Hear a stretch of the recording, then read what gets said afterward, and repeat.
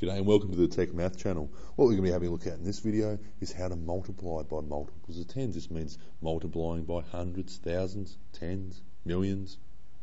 Alright, maybe you're really good at these. We'll see. By the end of this video I think you should be an absolute machine.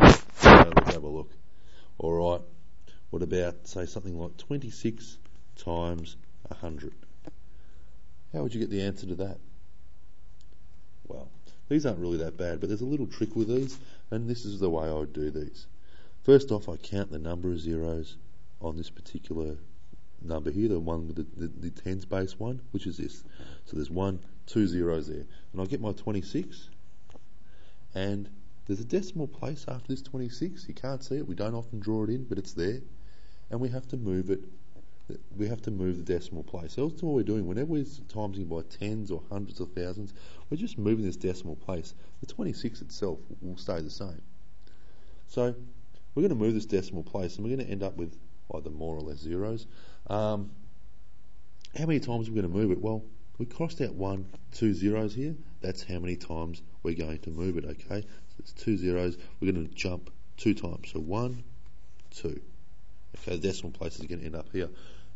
What we draw underneath or above these particular little jumps is we put zeros there. Okay? And we get the answer of now 2,600.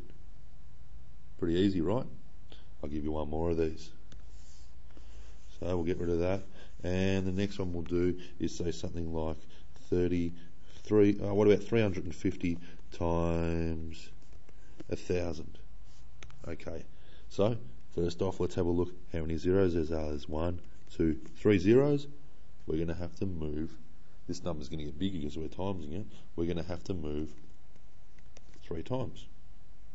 Okay, there's 3 zeros. So, I write down my 350. Where the decimal place is just here. And I move the number 1, 2, 3 times. And above these, I put my zeros. So my answer is 350,000. Okay, I'll get one more of these. And this one's going to be a bit of a tricky one, okay? This one, I'm going to put a decimal place already in the number. So what about I do, say something like 3.75, and I'm going to times this by 1,000. Okay.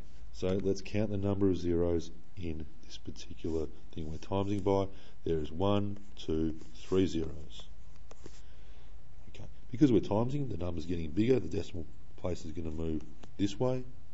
It's going to move 3 times this way. So 3.75, the decimal place, I'll rewrite 3.75 to give myself a bit of space here. The decimal place is going to move 1, 2, 3 times. And what we're going to do is we're going to end up with a 0 in here. So the answer we get is 3,750. Here's a few questions for you to practice by. See how you go on them. Alright. So here's the questions. Alright, I recommend you pause these and I'm going to go through the answers in 5 seconds. So 5, 4, 3, 2, 1. Alright, so how'd you go with those? Okay, let's have a look. So, we've got 2 zeros on this one here. So we're going to move the decimal place on the 650 2 times. So 650, and I'm going to move it 1, 2 times. The answer is 65,000. This one, we've got 3 zeros. The decimal place is going to have to jump 3 times. So 45, 1, 2, 3. 45,000 is the answer. This one we have 1, 2, 3 decimal places. So the decimal place, the decimal place is going to have to jump 3 times. 1, 2, 3.